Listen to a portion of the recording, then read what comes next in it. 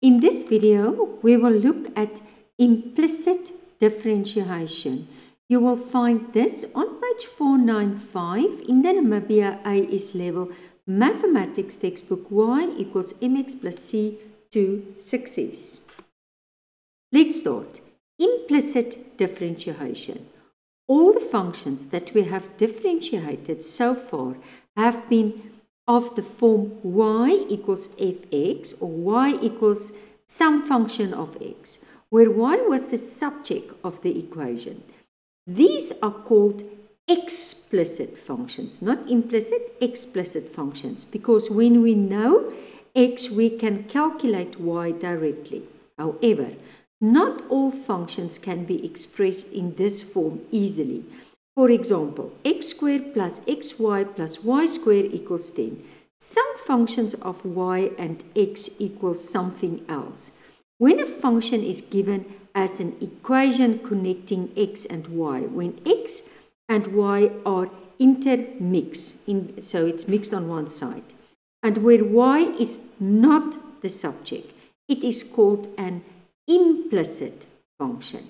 Now, the derivative of each variable has to be taken.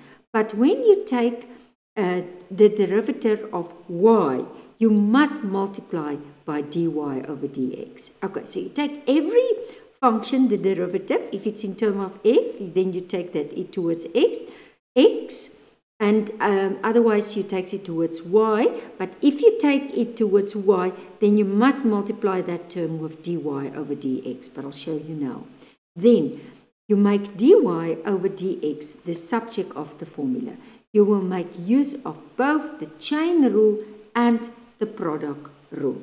Okay, let's start. Let's look at an example. And I'm just going to make it a little bit bigger.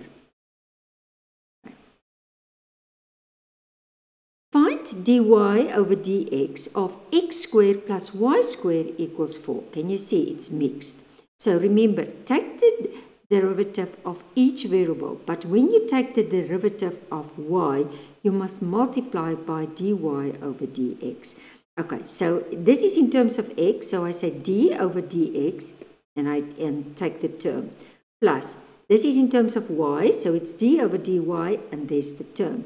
And now, because as soon as I take d over dy, I must multiply, as I said, with this dy over dx.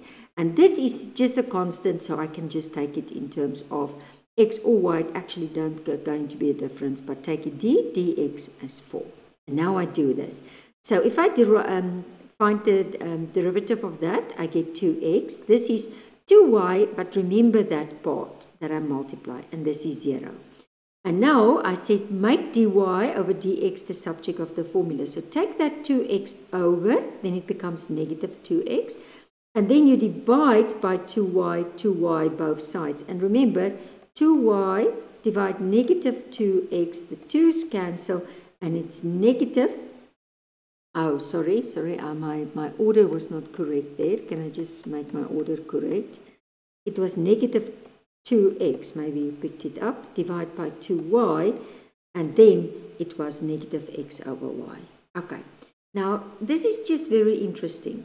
In fact, we always done implicit differentiation, because if you have a function like this, so as soon as you see y, you say d over dy, y, and as soon as you take d over dy, you multiply with dy over dx, and there is the x term, so it's d over dx, and this is x squared.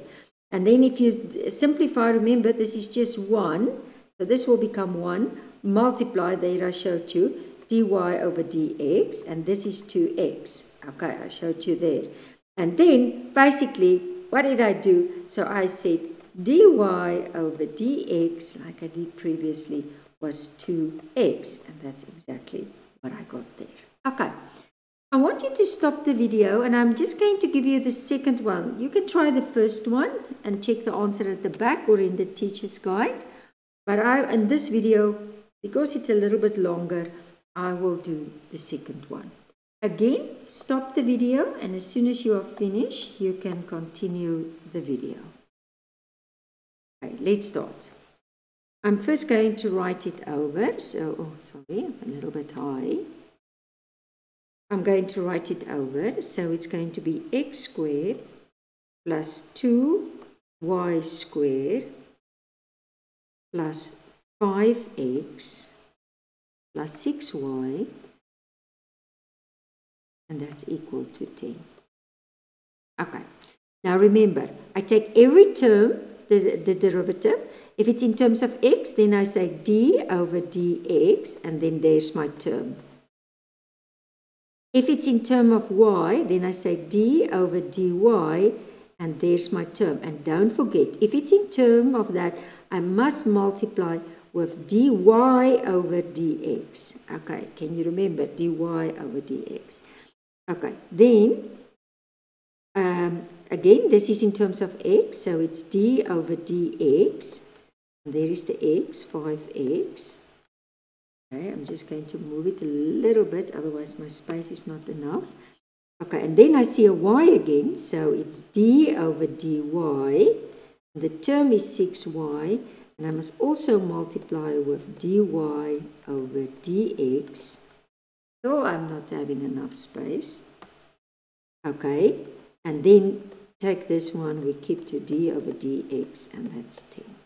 Okay, now let's start. If I do this one, I will get 2x.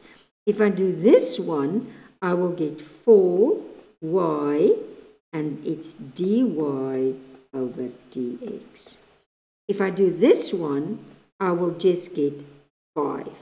If I do this one, I will get 6, but don't forget your dy over dx. So always remember, and I'm just going to show you, there it is.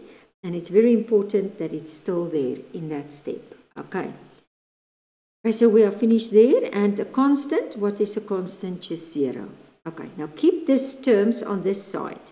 So 4y dy over dx plus 6 dy over dx. And that's equal, and now bring the terms over, the negative 2x and the negative 5. Now take this out as a common factor. So dy over dx equals 4y plus 6. Sorry, let's just get that correct. And that's negative 2x minus 5. And then I divide by 4y plus 6, and this side 4y plus 6. So basically my final answer, because this will cancel out, is just dy over dx equals negative, therefore, and negative 2x minus 5 over 4y plus 6. It's not very difficult. Okay, but first get used to it.